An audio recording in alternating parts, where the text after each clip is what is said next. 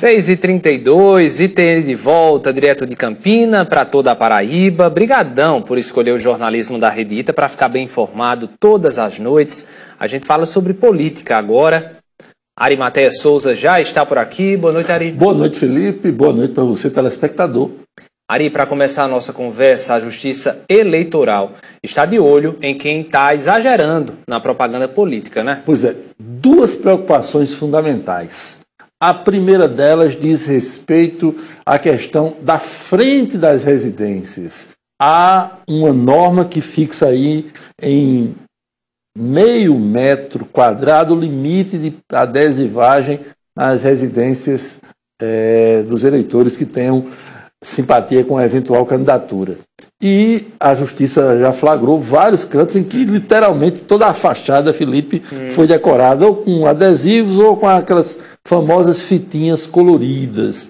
E isso pode ensejar multas salgadas para o proprietário do imóvel onde isso for identificado. O juiz Dr. Edivan Rodrigues falou sobre esse aspecto, ele que é juiz eleitoral de Campina Grande.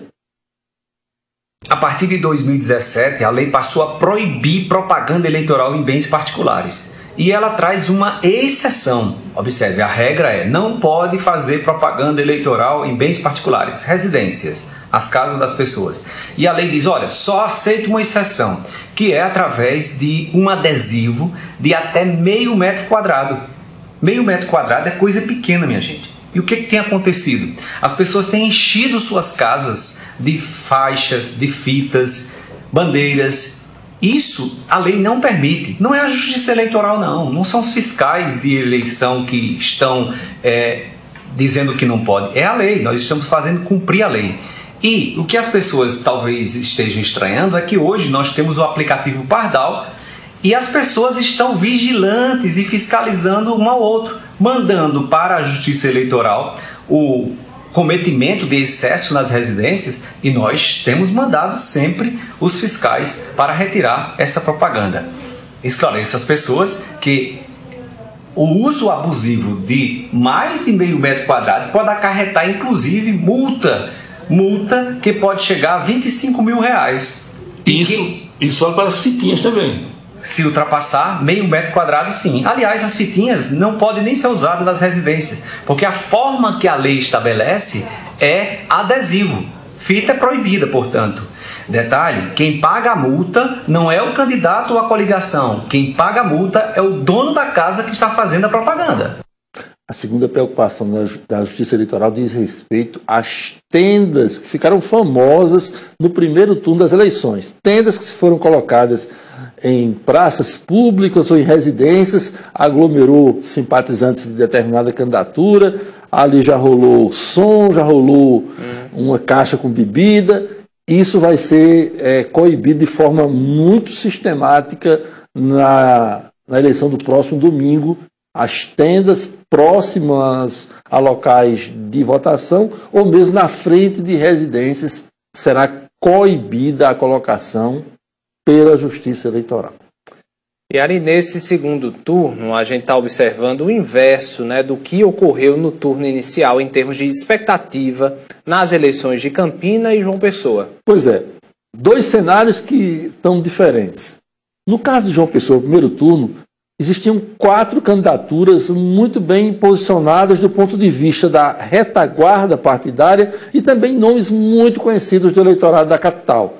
Eu falo do próprio prefeito Cícero Lucena, que disputa a reeleição, do deputado Rui Carneiro, do ex-prefeito Luciano Cartacho e do ex-ministro Marcelo Queiroga, ex-ministro da Saúde.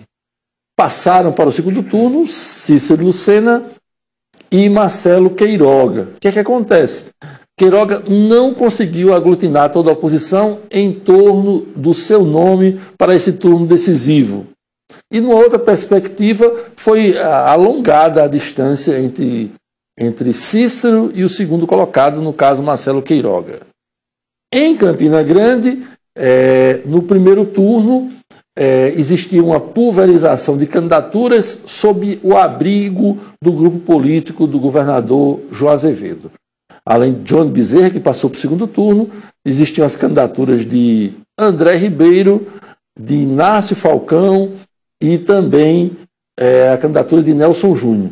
E aqui em Campina, todo esse aglomerado de oposição se juntou em torno de John, como eu falei, para essa disputa decisiva do próximo domingo, e com essa reacomodação de forças políticas espelhadas na polarização que se sucede nessa disputa, a eleição de Campina virou o principal alvo das atenções de domingo que vem aqui na Paraíba. Pois é, vamos aguardar e estaremos até lá na marcha da apuração para ver qual o desdobramento final. Está bem pertinho já. Pois é. E obrigado. Só para fechar aqui um número interessante, Felipe, a Justiça Eleitoral já flagrou este ano perto de 6 milhões de reais em espécie, em dinheiro, de pessoas que estavam tentando comprar votos. É um número impressionante. Né? Pois é, absurdo. Obrigado, Ari, pelas informações. Boa noite para você.